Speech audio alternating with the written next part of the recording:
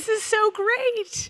So what is the future of learning on massive viral platforms? My name is Melanie Whelan, and I am thrilled to be here to get to moderate a conversation with some of the biggest thought leaders in this category over the next 40 minutes or so.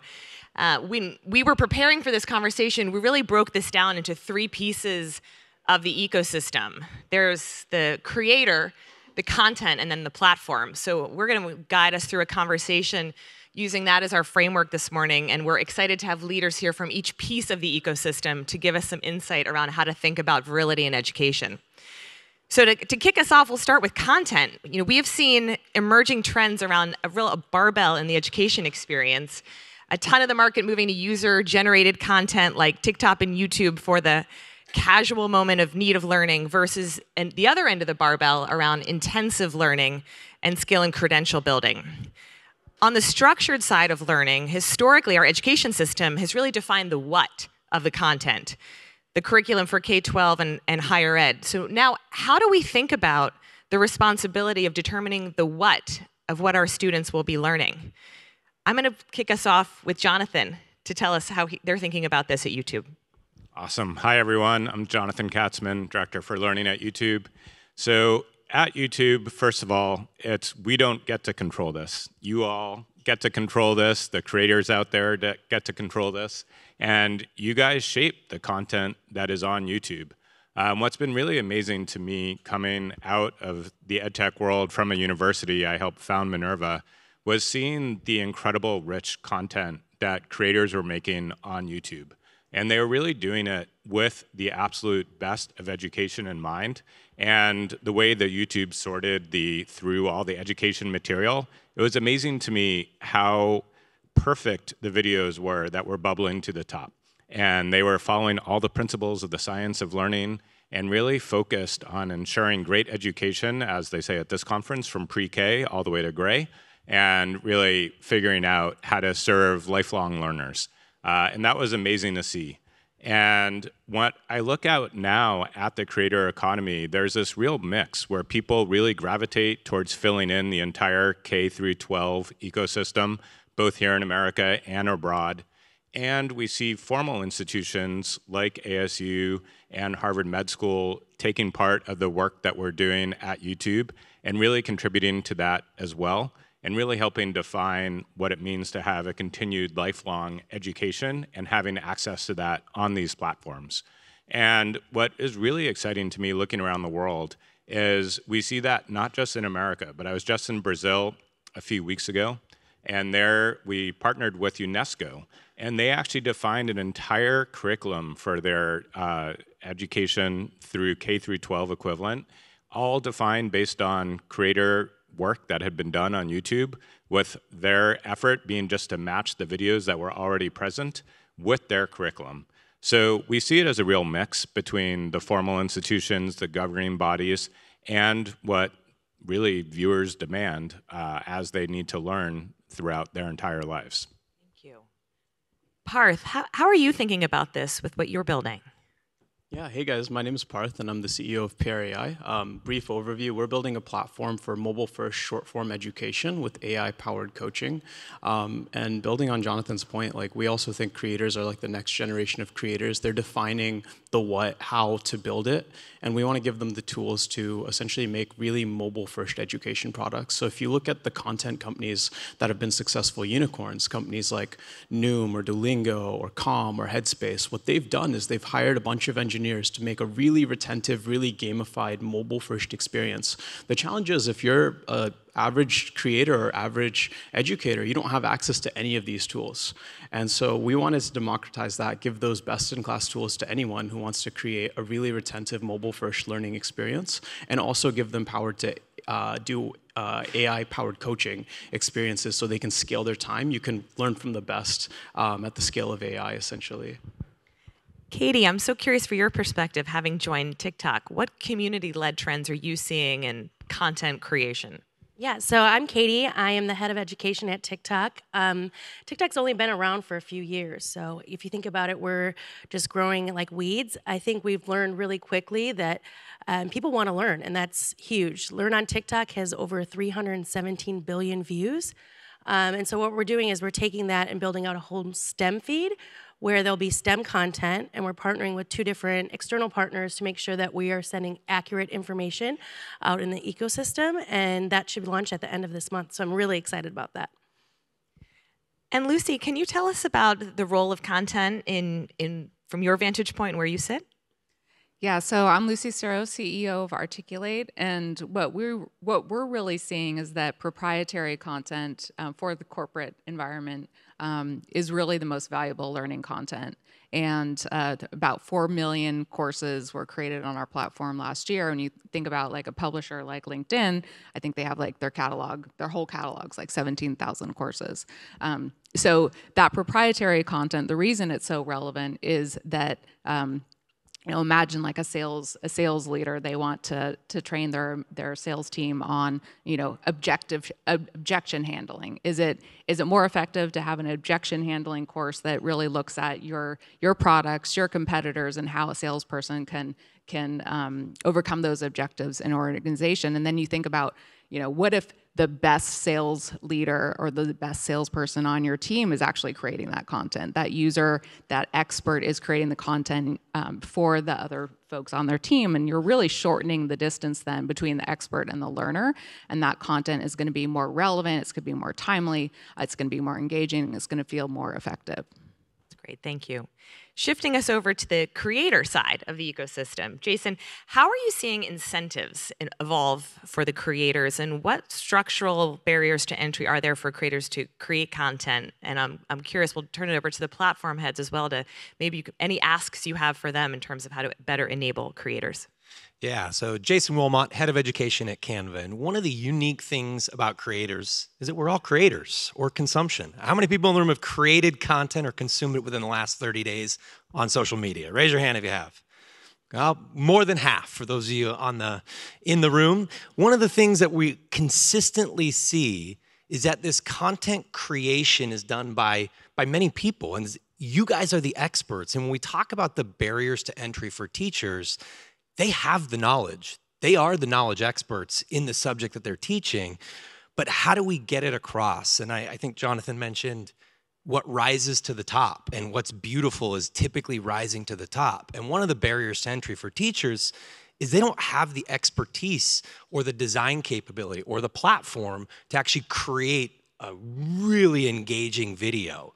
And I think that's the most important thing, and some of the barriers that we have to solve as a platform is democratizing this from a platform perspective, allowing the everyday teacher who does have the knowledge and capability to teach, but make sure it's coming to the top on the platforms. Lucy, maybe you can talk a little bit about the role of the creator in the corporate training.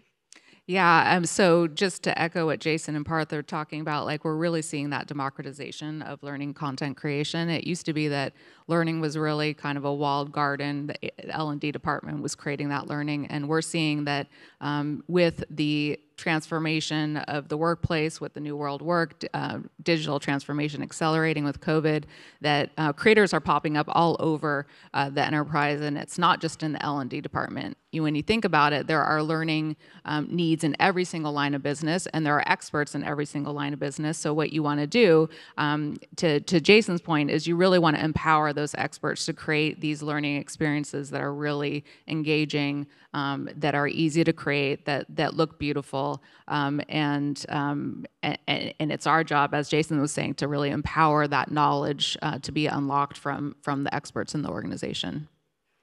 And Parth, I think you articulated you're building sort of the Shopify of knowledge products, and you've chosen short form mobile video as the format in which to do that. Tell us how you arrived at this as the delivery system and how you're working to enable those creators. Yeah, sure. So I think like at this conference, there's a lot of talk about AI and how ChatGPT was like the first company to reach 100 million users in record time. But it's important to think about the second and third companies were TikTok and Instagram. And so like short form video is not like a trend. This is the future. We're seeing all of this research on how attention spans are getting shorter. I was a product manager at Facebook for 4 years, leading our AI and video efforts before I started teaching online. And the secret I found to teaching online was short form video. Like my partner and I closed out making mid-7 figures teaching online.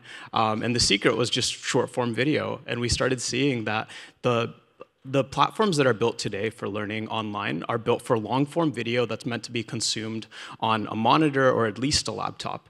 The challenge is when you look at the data of where people are actually consuming and what platforms they're consuming on, it's mostly mobile. And the thing is, most people are ignoring that information products like books or courses, they have the same virality coefficient similar to tech products, where if somebody finishes it, they become net promoters, and they want to share that content with their friends. And so the platforms today aren't really, at least for structured learning, they're not thinking about how do we maximize completion rate to unlock this virality factor in this market where customer acquisition cost really matters and you're trying to push it down. It's all about organic viral loops. And so our platforms takes advantage of short-form content to enable more short-form organic viral loops for structured course learning. Jason, just going back to something that you shared around the educator at the center of what you do, and as you talked about this authenticity being really important in terms of content delivery and what they're able to create. How do you think about ensuring at scale that the authentic message is enabled around the educator, and what other tools are you giving them as the student becomes the master becomes the creator, and the creator is amplified? How are you thinking about that in your world? Yeah, I mean, I think, so at Canva, we have a creator community. We have a small group of teachers who are creating content basically for other teachers to use at no charge, and we're consistently putting out subject-based content around math, social studies, history, art. And one of the key things is making sure that it's relevant and truthful and it's landing with the students. So we actually have groups of teachers that are the experts in the subject, and then we have designers helping them build the design. And I think that's the important piece at Canva that we're focused on, is not only making sure that these teachers are able to share their knowledge, but also that we're able to help and support them from a design capability. And to that end, to our platform leaders, what are the limiters that you're seeing in the ability for educators and educators as creators in terms of reaching more scale? Sure, happy to take that. So when I came to YouTube, there are really three parts to our overall strategy for learning on YouTube. One, for the viewer side, we needed to turn it into an active learning platform. And on the institutional side, we wanted to figure out how to work more closely with the institutions in this room. And then there was the creator side. And for creators, we needed to make sure that they were being paid equitably for the material that is on YouTube.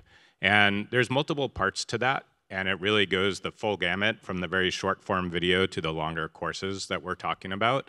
Some of it we're just riding on good YouTube business that's happening. So for example, we rolled out just recently our new Shorts revenue sharing model, so that anyone who is producing a lot of great short form content, as Parth was just talking about, is now going to get paid directly from advertising revenue and subscription revenue on YouTube, which is amazing. Second, they'll continue to see increased distribution on their regular videos and longer form videos. But then we also needed to introduce new ways for learners and educator creators to make money on YouTube. So number one, we introduced courses, so you could actually get paid directly for your content on YouTube and actually do paid for online courses. And that's been just starting to roll out in the US and elsewhere. And then lastly, we also wanted to make sure that the content that was showing up in schools could be paid for, but not with ads, because no one really wants to see ads when you're in like 5th grade math. And so we created a player for education that is licensed by edtechs, folks in this room. And it's basically a subscription to all the content that is on YouTube and enables you to then embed that player in your technology and have it show up at schools and not show ads to students, not show links back to YouTube. And that way, when a teacher does assign one of the crash course or some other video in class, they're going to see that one video and not go and spend their time elsewhere. And so it was really a great way to see how the dynamic can work across multiple different avenues for the full creator ecosystem. Yeah, I would say at TikTok, we're really an entertainment platform. So people come there to be inspired, to find joy. So it's not really about, a social platform where someone's visiting or someone's eating or what your best friend's doing. It's really what maybe your best friend's watching or learning. And with that, it really is organic and being authentic. So I think it's a great place where teachers can show up and be their authentic selves. They don't have to be an actor. They don't have to be funny, but they have to be real and relatable.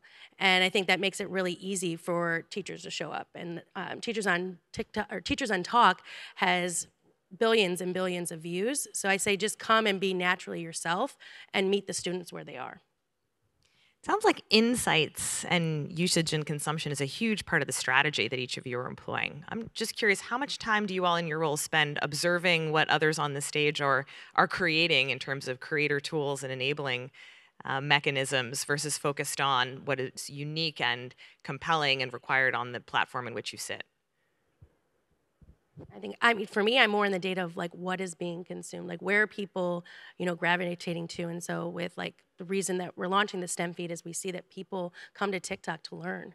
And that wasn't necessarily like our thought of, when TikTok started, it was maybe for some of you guys still think like dancing videos, but it's so much beyond that. So it's really seeing what people are naturally watching and making sure that we can meet with creators to get more of that content out there. Yeah, I'll just build on what Katie's saying, that we generally look at what people are doing on YouTube and really seeing how to support that and making sure they have all the tools and the ability for them to have their own insights into what to go create. I would just say in the corporate learning space, the way that we look at it is we see what kinds of formats that our creators are using. Are they using more video? Are they building really long courses? Are they building little micro learnings and then tweaking what we are offering as creator tools to those audiences to help make that sort of to follow the signal for what they want to create? And what we're seeing is that shorter, micro learning videos, those sorts of content types are resonating more and more, and we're seeing more content being delivered and built in those modalities. Katie, I saw that TikTok ran a study with Susie that showed that when deciding on which schools to apply to, 1 in 4 TikTok users start by seeking information on the school's TikTok account. So how are you working with and advising higher ed to think about your platform?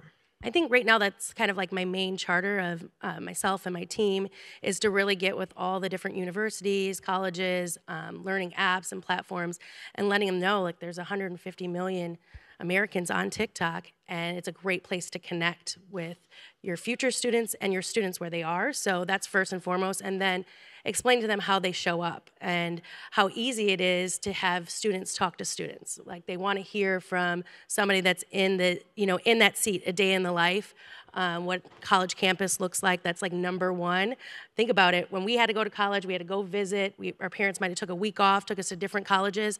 Now they can go on TikTok and watch campus tours all day long. So it's really thinking about where the students are and helping all those education brands meet them there.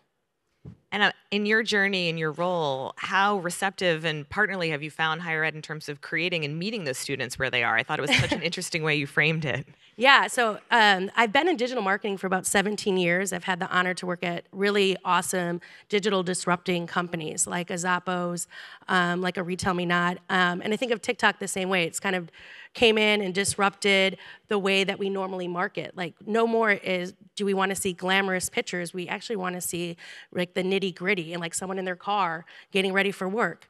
So yeah, it's just really meeting people where they are. I'm sorry, I went on a little bit of a tangent, but what was how receptive higher ed has been in these conversations, sorry. And maybe just some successes that you've seen as inspiration. Yeah, so I do think it is one of those industries or verticals that are it's new to me, where I'm seeing that it's very legacy and very stagnant in the way that they reach students, and they're not as receptive as they should be. And so I kind of just challenge everybody, if you're not on TikTok, but your students are, how are you speaking to them? What are they speaking about you if you're not listening? So it hasn't been as easy as other verticals that I've managed throughout my almost 2 decades, but it's really fun, and I think it's the future, and it's just gotten started. Can I just add a little personal anecdote to that? Because I just got back from college tours with my 17-year-old, and the first thing she said leaving each college was, I need to go look at their TikTok, and they're looking at what are the other students saying about the college, what is the college saying about, so real world recent example of that. Maybe advice from Jonathan or Jason on other ways to think about partnering with higher ed and reaching the student where they are. Sure. So first, if you are a higher ed institution, please take your like very brochure-worry, super marketing versions of videos on YouTube and TikTok, and you could leave them there, but like to build on what others on the panel have been saying, students really do want to see the real deal. And that is the real deal in terms of student life. That's the real deal in terms of courses. You all have amazing content. Please work with your professors to get it up on these platforms. That is what students want to see. And they want you to be real and authentic. I think those words came up. And that really is what's amazing about these platforms, is you are going up against other video content that is very real and very authentic and very much about the way people are truly living their lives and showing off what they're doing and what they're interested in. And that's what you need to do as a higher ed institution. Now, the benefit is you get to come to the place where all the students throughout the entire land are coming to learn. And if you think you're going to meet them somewhere else, it's not going to happen. You have to meet them on YouTube, TikTok, these other platforms, because that's where the students are coming to bolster both their learning and their social lives and their understanding of what their futures can be like. And so your ability to take the amazing content that you have and put it out in a relatable way is really important. And just to piggy off that, I'd say it's easy to do. Like when I meet with universities or colleges, I'm like, create a student and body team. They want to do TikToks. They will do it for free. And I'm sure there's different legalities of whether you can do that, but they want to do that because creators is actually a whole new career that none of us wasn't something that when we were in college, but now it's a 6-figure job. So I think just tapping into the student body is a place to start, and it's pretty cheap to do. Yeah, and one of the things I would say is that most campuses, you probably have 500 or more associate student clubs, whether it be TikTok, whether it be sports, whether it be badminton, you name it. One of the things that we are focused on here at Canva is supporting those clubs. I mean, we see esports, we see every different student club creating on Canva, whether it be a template, a short form video, and supporting, and they're posting it to TikTok, they're posting it to YouTube. And that's one of the most innovative things that I would say I've seen over the last couple of years is just how prevalent on campus students are becoming at creating content. And so that's where we're really focused on meeting them where they are to help create that content, whether it be a short form video, a template, a news post, a magazine, and they can post it where they want. Yeah. Jonathan, you made a really interesting point around higher education and the value being not only in the mastery of content, but the signaling of a degree.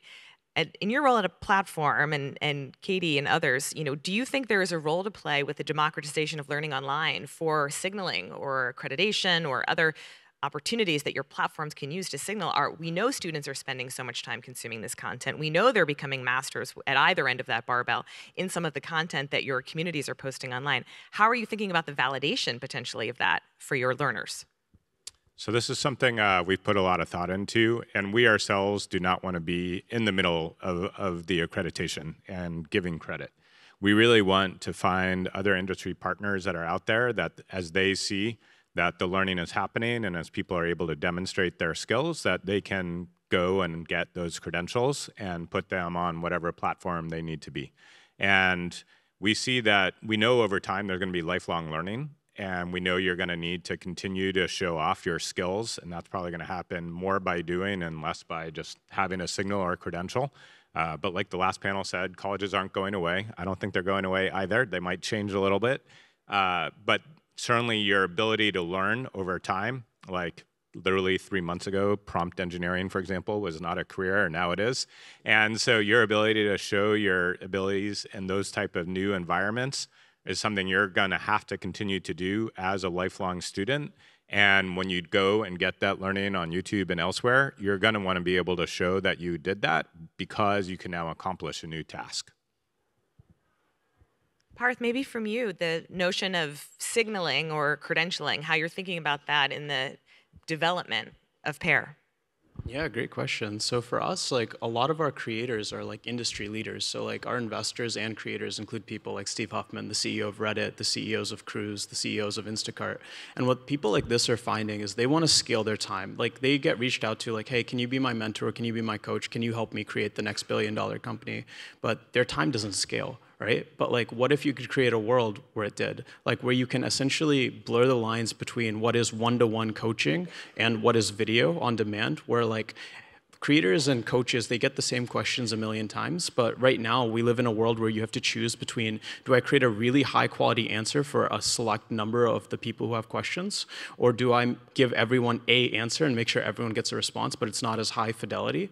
And we're essentially creating solutions to help people scale. And so tying it back to signaling and credentials, like I think we can very much create like professional stamps for any creator, any institution, a business, like companies or like even conferences, right? Like if you do like a full track here, I think you'll leave with a lot of really interesting insights in whatever niche that you're interested in. So signaling and badging are things on our roadmap. That's great. Lucy, maybe we can shift to you now from a platform perspective. As we're shifting toward a skills economy and the corporate training is becoming a larger piece of the ecosystem, how do you see what you're developing interplaying with the higher ed experience and continuing that lifelong learner journey? Yeah, well, a lot of the new folks entering the marketplace, as employees, they are being taught on TikTok, on Instagram, on YouTube. Like, this is a modern learning experience. This is what it should be like. They're coming into the workforce and they are expecting employers to offer them the same kind of learning experience, a consumer-like learning experience. They're also expecting their companies to invest in them as humans, and they're expecting to have that learning feel like a real investment in them. And today, unfortunately, at a lot of companies, learning is a chore to be endured. It's not something that feels like you're helping me. You're kind of forcing me to go through something that I have to just get through, gritting my teeth. So I think that this new generation is really going to be forcing companies, to really show and prove that they are investing in them through learning. And then the companies are really going to be challenged to create learning that actually does feel like learning. So in the skills economy, that looks more like, hey, I am in the middle of this workflow and I am getting a prompt that says, hey, I see you're struggling with this. Here's some a little micro learning that can show you how to get better at this skill, whether it's a skill or a behavior. That's where you really need learning, not just like information. And so delivering up that learning in the flow of work that is really signaling to the learner, this is learning, this is not just information, this is not a chore, is really going to help that employee feel like, oh, this company cares enough to invest in my development, and oh, I am learning this new thing. So it's really being digested as learning and in a way that's in line with how they've been schooled by these consumer apps. Yeah, that's a really unique position that you find yourself in, to sort of carry on this hybrid learning solution that the platforms are building into the corporate workforce. And Katie, one of the things you said that I thought was really interesting was this sort of democratization of, you used to be able to need to see something locally to understand that's a career path for me. And now these platforms are showing a day in the life at a higher ed institution, or a day in the life of a type of role that you could take, a career in front of you. So do you think platforms have an ability to create almost internship-like experiences, a try before you buy for students as they're graduating, or a career decision in terms of job switching of what that new role could look like? Yeah, absolutely. I mean, when you think about it, a lot of us went to college not really knowing what we wanted to do, and we get there and figure it out along the way, maybe change our degree. And I think having the opportunity to see all different types of jobs, whether it is, working for Uber or DoorDash and like a day in the life of having this flexible schedule, or being a teacher, or being a doctor, and, how long it takes to, get through school. I think it gives, students, future students, an idea of what the life would be like if they chose that route. Anyone else want to offer internships or see it before you be it sort of opportunities that you're seeing in the market, or lessons or wins that you've seen others create? No particular wins per se, but I do think this is like a sea change from when many of us in this room grew up to now, is like your ability to go ooch, to use the decisive term, into a job by watching any number of videos about people in that life, and then literally reach out to them in comments and potentially directly message them. I mean, it's such an amazing ability that we have now. And I am sure many like offices of career services at colleges are probably not making that connection. So again, I think that is probably just another opportunity for folks in this room to work with how do you engage with people on these platforms, both as folks are coming into your institutions and as they're leaving to go find new jobs. Yeah. I would also just say, like, you're talking about students learning, but I just want to sort of put a call out to the companies, here, that we have a lot to learn from the students. They are the ones that are on the forefront of marketing, of, we talked about authenticity. There's a lot to learn that companies have to learn where they've been pretty stodgy in their learning approach, and looking at the new folks coming into the workforce and really asking them, what is it that learning looks like to you, and how can we harness your ability to kind of evolve our organizations in that regard. It's a great point, and it actually brings me to another point around accessibility. And I think what's so exciting about the building all of your platforms is not everyone learns in the same way. And we've all been through corporate training programs that are quite modular in their delivery, read and repeat. And now there's so many opportunities, whether languages or different learning styles, to enable more students and companies to learn more quickly in a way that is relevant to them. So Jason, I'd love to know how you're thinking about sort of accessibility within the Canva ecosystem. And this one's really near and dear to my heart. So I have a 10, well, he's 12 now, but during COVID he was 10, and my niece was 10 at the same time. My wife's a certified teacher. So we had 2 children learning at my house during COVID. And I would, come out of my office and I would see my wife on our window. She would have my shaving gel on the window. They'd be touching it, drawing.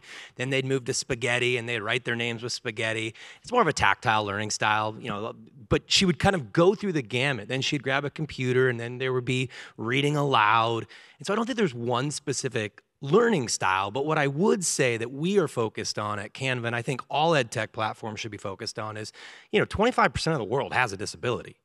If you are not taking into consideration that when you're building your product, you're failing your product. You're failing everyone around you. And I think that's the most important thing that we are doing here at Canva, is we're focused on everything we do, thinking about it from an accessible point of view, and how can somebody with a learning disability, how can we help them learn? How can we help them grow? And I think that's the most important thing I would say, is really thinking through whether it's dyslexia, whether it's colorblind, whether it's whatever that disability is, because not only are you going to help that individual, you're going to help the other individuals. And I think going back to my example with my son and my niece, is he was sitting there playing with shaving cream on a window, but he was learning. And that was really exciting to see that, 2 completely different learning styles, but being taught the same way, and both of them equally benefiting from it. So I would say that's the one most important thing, is really taking into consideration, not because people have disability, but taking consideration for everyone. I think it'll be better. Parth, I'm wondering, as you roadmap your core product, are these sorts of learning differences and divergent pathways part of how you think about your content creation? Yeah, absolutely. So for us, we want to move from a place where learning is one size fits all to a place where learning is one size fits one. How do we actually create these really personalized experience where we have the best teachers, the best coaches, the best mentors in the world, like the Barack Obamas, the Bill Gates of the world, but how do we help them scale their time where we can ingest their back catalog of content, make personalized models that represent them, that they're actually in the loop on creating, so the models aren't just hallucinating, and how do we give you access to answer whatever question you have when you have it? We can quiz you in interactive ways and essentially help you achieve mastery on a scalable but one-to-one way. Yeah, that's great. So Jonathan, you alluded to this in the beginning of our conversation, but you travel extensively globally. Many of you are traveling globally. There are markets that are ahead or moving in different directions than we are in terms of educational content delivery, community-led content delivery in education. Tell us what you've seen. Tell us how you study other markets. Tell us where you've been recently and your biggest inspiration coming back. Sure. So what's amazing when I joined YouTube and started talking to country managers around the world is many people looked at me and said, Jonathan, you don't understand. In our country, it's not that there's school and YouTube on the side. For learning, it's just YouTube. And that was really shocking to me, because you really have to take off your American blinders and realized that for many of these countries, the access to education, maybe not for the top few percent of the society, but literally for like 95, if not 99% of society, is really poor at their formal learning institutions. And that was a real shock to me to like fully come to terms with. But it was also an amazing opportunity by what we get to do at YouTube. And we have over 2 billion people use YouTube every day, and it really is an incredibly global scale. And so the ability for us to take both English content, for example, and auto-dub it into multiple languages so that content is available for students in all countries. Seeing folks, I was just, like I said, came back from Brazil and was told there their top income strata to be in like literally their top 1%, you have to earn all of $2,000 a month. And that's very different from here in America. And that was to be in the best schools, the best private schools, the best education. And basically below that, it was like a very steep downhill climb to get good education. And so the ability for those learners, those students to have access to quality education on these broad platforms at scale and to eventually have AI tutors and things of that nature, I think is really a huge call to action for all of us to really change the world. And it's not just about what is happening. And like my sons go to a very nice private school in San Francisco. They're having a great education. They still use YouTube and TikTok and others to boost their learning. But it's very different from when these platforms are literally your lifeline into an amazing learning opportunity. Yeah, and just to add there, I think you heard it this morning a little bit, just the infrastructure and the devices. I've been in ed tech for over 20 years, and 10, 15 years ago, I was meeting with ministries of education in India, Brazil, all over the world, and we were talking about a device, right? We're talking about how do we get them a device that the kids can use to personalize their learning with the internet. Well, 15 years later, we're still having that conversation, as you can hear from Jonathan.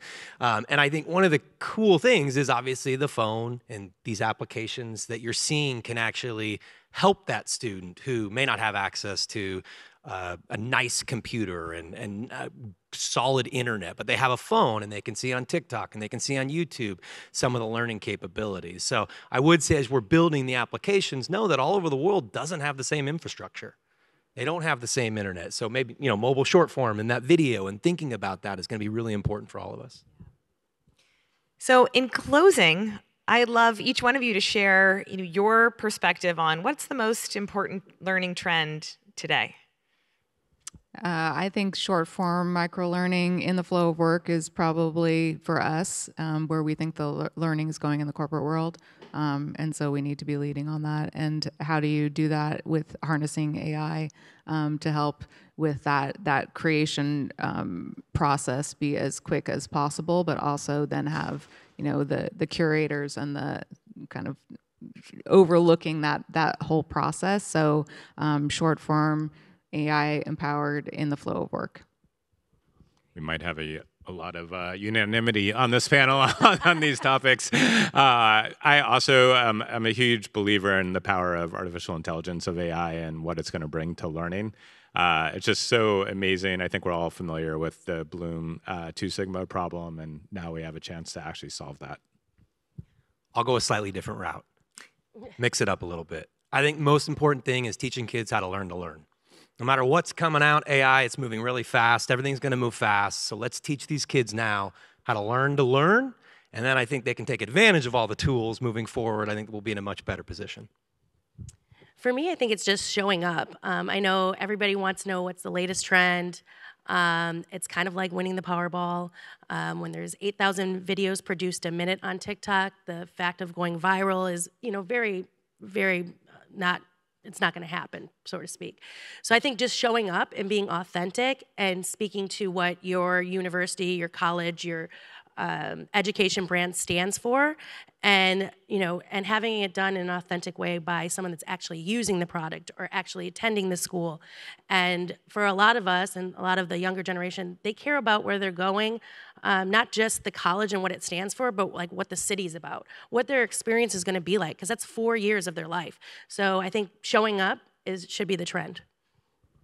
Yeah, I think for me, something I'm really excited about is we talk a lot about generative AI, and there's like so much content coming out every single day, but there's never been a shortage of content. And now with generative AI, there's more than ever. I think what's really interesting is how can we personalize that content? So like, let's take the classroom example for like K through 12, right? Like, how do we get kids excited about learning math by having like Spider-Man or their favorite like cartoon character being the one teaching them? Like, how do we create really personalized, really immersive educational experiences that tie into the things that kids are already excited about? Or like lifelong learners, how do we get the big name leaders to be the ones teaching them and create that really curated, personalized experience? Because there's never been a shortage of content. People want more concise, insight-dense content in an entertaining way from a trusted source. And I think that's the trend we're going to see going forward.